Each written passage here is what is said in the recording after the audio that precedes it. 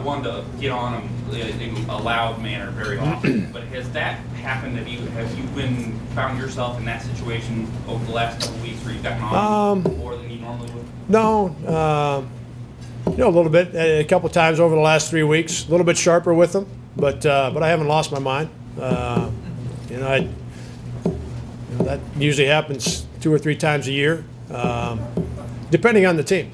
You know, there's been some teams where it's been 10 or 12 times, and I felt great about it. And there's been some teams where it's been 0, and it's been the right, you know, so a little bit depends on the guys and the team. But yeah, certainly been a little sharper in a couple different spots with practice, but I haven't gone crazy. Jake, with Bennett, we've talked about this before. Is part of something he can control with foul trouble? Because I think that got him in a little bit of an issue on Saturday. Yeah, I think the most important thing, Sully, for Bennett is you know, playing and being able to play without picking up a cheap foul. Because you're going to get, I mean, you play those minutes and you play the position he does, you're going to get a foul. You know, in the first half, you don't want to get the one that you can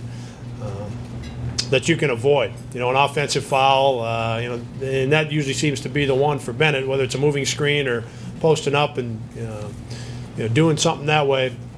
And the best way to get past that is to play. And so we've got to.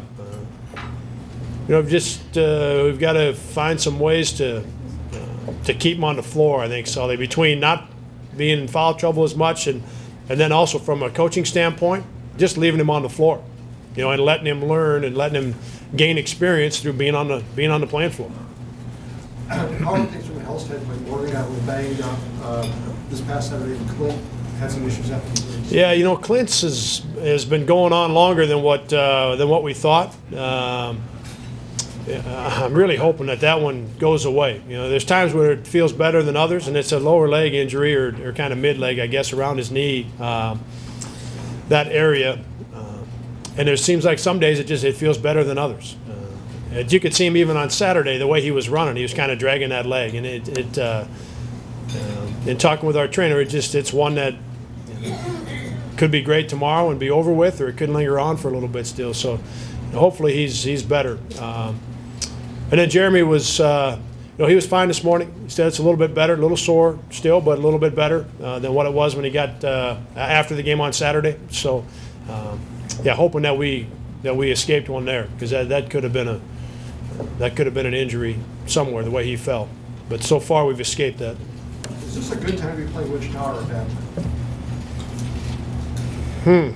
That question would insinuate that there is a good time, if I'm thinking about that correctly. I think I know what you're asking, Sully, and I sometimes it's good to be playing against the best there is to offer, whether that's in your league or, you know, in Wichita's case, what they've done, you know, in our league and nationally.